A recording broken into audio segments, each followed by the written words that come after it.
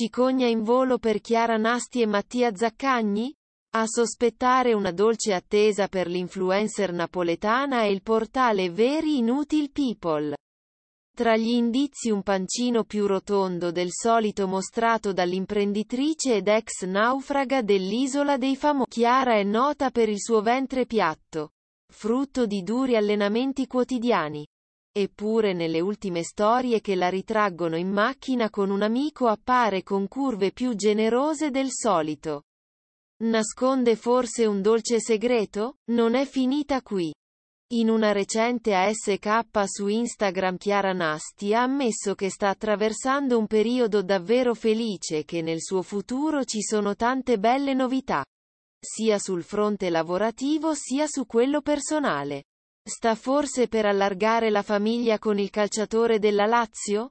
Al momento la diretta interessata non ha ancora né confermato né smentito.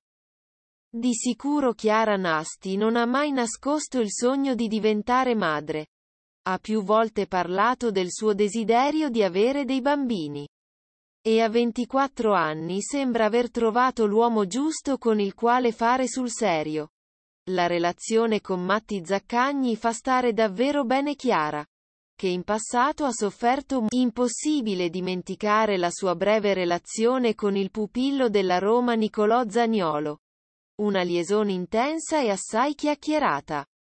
Un rapporto che ha fatto soffrire parecchio Chiara Nasti, che per qualche settimana ha deciso addirittura di abbandonare i social network. Da sempre il suo pane quotidiano. Poi, lo scorso giugno, l'incontro fortuito con Mattia Zaccagni, avvenuto durante una vacanza a Ibiza. Si sono conosciuti grazie ad amici in comune.